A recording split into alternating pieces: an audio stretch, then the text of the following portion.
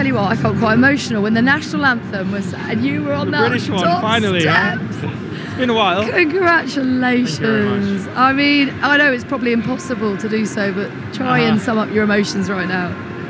Yeah, but I don't know what I'm feeling. Is it's it a just, blur? I'm just happy. Oh, it's so That's good. it. I'm just proud, happy, proud. Because yeah, it feels like it's been a long time coming. You know, I feel like we've had many opportunities. I had opportunities a few years ago now, and we've been getting closer and closer. We don't talk of Sochi, you know that. Oh no, come on. I don't mind, but it just, we've never been able to put it all together, and today was that day. We've been good all weekend, so I think as much as we've had some setbacks, you know, yesterday in the race, qualifying on Friday, not the best qualifying yesterday, I stayed positive.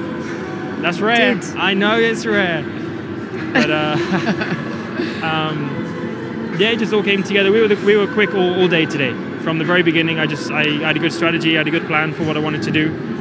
I just stayed out of the way of trouble in turn 1 because it was very close, but I just could focus on my race, and we were quick. Of course, we got a little bit lucky with the safety car, but even after, the pace was the best on track by quite a long way, and therefore I have to say big thanks to the team, because without them we wouldn't have achieved this weekend. Well, you know what they say about luck, it's when preparation meets opportunity, and that's exactly what you're able to do today, because ultimately you outperformed and outpaced the Red Bull. I know, right? Did that? I mean, that's like the pretty first wild. time anyone's done it.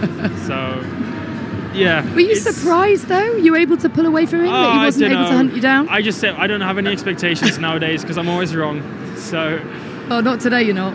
Not today, but no, I think like the team have been doing such a good job. So I feel like I've been doing a good job. I feel like my Sundays especially, I've been able to work hard, and I've improved a lot, and it's been paying off, but just not